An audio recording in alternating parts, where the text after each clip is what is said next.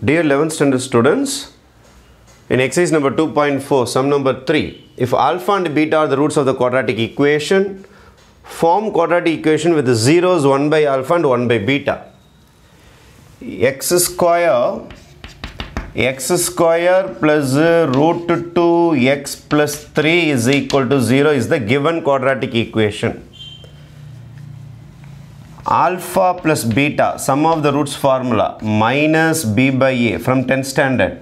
This is my a, this is my b, this is my c. A coefficient, x square coefficient is a, x coefficient is b, constant is c. So minus b by a na minus root 2 by 1, answer is minus root 2. Alpha into beta is c by a. C by a is c3. A is the coefficient of x square 1 da 3. I want a quadratic equation with the roots 1 by alpha and 1 by beta. First na sum of the roots kandupidikiren. Sum of the roots idukku pottavanum 1 by alpha plus 1 by beta. Idukku formula enna varum ungalku alpha beta LCM cross multiply beta plus alpha. Alpha plus beta oda answer do ready ah irukku minus root 2 by alpha into beta oda answer 3. Appo sum of the roots ready. Then product of the roots. Product of the roots now 1 by alpha into 1 by beta is equal to 1 by alpha beta is equal to alpha beta oda answer mudde ready panni vechikringa 3.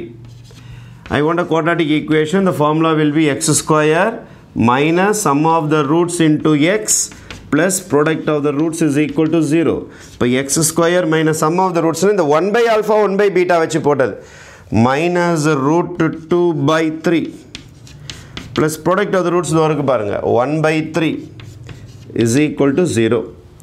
So your answer will be x square minus minus plus aidum x square plus root 2x root 2x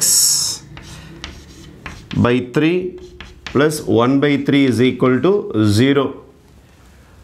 This will be my quadratic equation. Then if you want to multiply by 3, you can multiply fully all the terms by 3. You will be getting the final answer. But book answer la ungalku ipdiye vittanga x square plus root 2 3 by x plus 1 by 3. அதனால இதை கூட stop பண்ணிக்கலாம். அவங்க கேட்குறது quadratic. Quadratic x square வந்தாலே it's in quadratic. Thank you.